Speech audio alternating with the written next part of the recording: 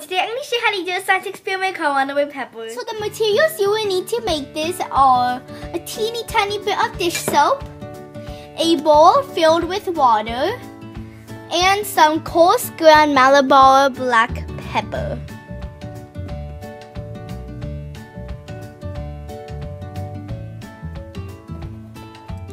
So what you'll need to do is to take your coarse ground Malabar black pepper and pour some into your bowl. About that much is enough.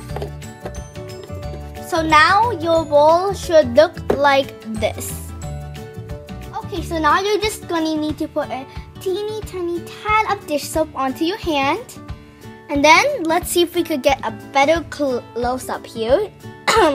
You will need to put your finger into the pepper, and as you can see, this happens because two substances will mix together, so the molecules spread apart. So that is super cool. Thanks so much for watching. Please like and subscribe and comment down below what other science experiments you would like me to do for you guys. Bye!